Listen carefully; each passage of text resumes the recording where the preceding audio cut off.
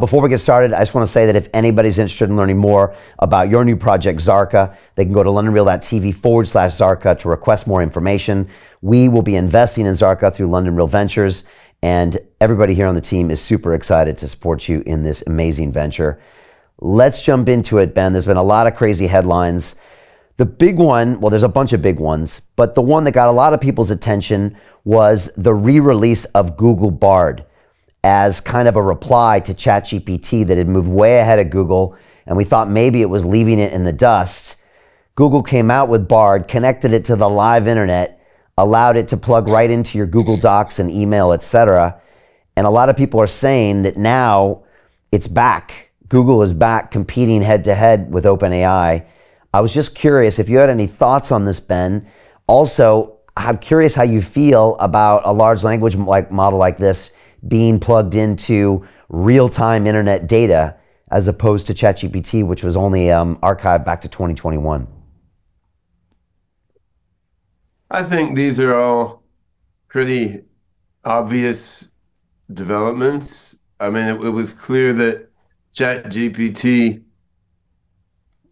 not being trained on data up to the minute was just a sort of random artifact of when they chose to release it. Like there's no fundamental obstacle to training transformer neural nets on up to the minute data. And I mean, there's no fundamental obstacle to making a transformer that you can update real time as new data comes in. I mean, OpenAI didn't do it that way at first just because they were basically creating a research project that came out cooler than they thought, so they decided to release it early, right? And I think Google catching up to OpenAI in LLMs is almost inevitable. I mean, Google invented transformer neural nets within Google Brain, right? And I mean, Google DeepMind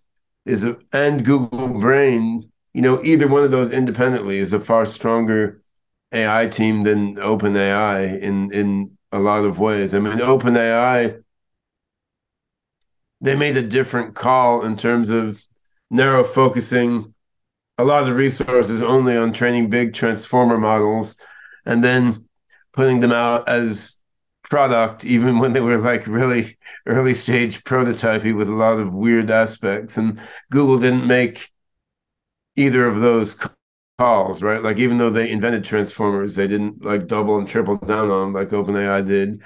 And they had very cool transformers in Lambda, and they chose not to release them publicly because they were too iffy in terms of giving screwball responses, right? So I mean, Google made a bunch of calls that were questionable on the business side in hindsight, but clearly they're super strong on AI in general and on transformers, which they invented in particular, right? So it's pretty obvious that OpenAI's lead is temporary, right? Now, that doesn't mean OpenAI's lead is meaningless. I mean, Microsoft also has really, really strong AI R&D division in Microsoft Research, generally speaking. In many ways, stronger than OpenAI also, although not in the specific domain of transformers. So I mean, OpenAI/Microsoft are certainly, you know, they're viable competitors to Google, but Google being in the running is hardly surprising. So Jim Rickards has just recorded a video that's not available to anyone in the public, and he's going to be talking about how this upcoming recession is going to be fast, it's going to be bloody, it's going to be nasty. But at the same time, he's going to show you how you can position yourself to profit from all of this chaos. Now, we've made this video only available to our viewers. Go to londonreal.tv/Jim. Watch that immediately. I can't say enough good things about Jim Rickards.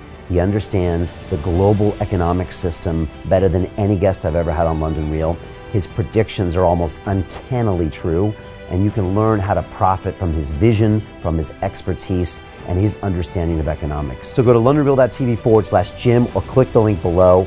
It's an excellent, excellent look on what's going to happen in the future and how you can position yourself to profit from that. Jim is one of the best in the business, one of my favorite guests on London Real, and he's very, very good at predicting the future and showing us all to profit from it. So click the link, and I hope you enjoy. Hey, it's Brian Rose, founder of the DeFi Academy. I've told you my 4-week crypto bootcamp is amazing, but don't take my word for it. This is what my students are saying. The DeFi Academy was an amazing experience for me. It took me totally out of my comfort zone. In this course, I was challenged, I was held accountable, and pushed to do things that honestly weren't always easy. It's been phenomenal, and I can't believe we're already up on our 4 weeks. It has flown by. Going through this DeFi accelerator by far was one of the best courses I've taken. You do this course, you really get into the nitty-gritty of the activities that will make you comfortable with decentralized finance. Thank you so much to Brian and everyone at London Real and the DeFi Academy for even putting together an amazing course like this. Anybody else that wants to do it, please sign up. It is well worth the money.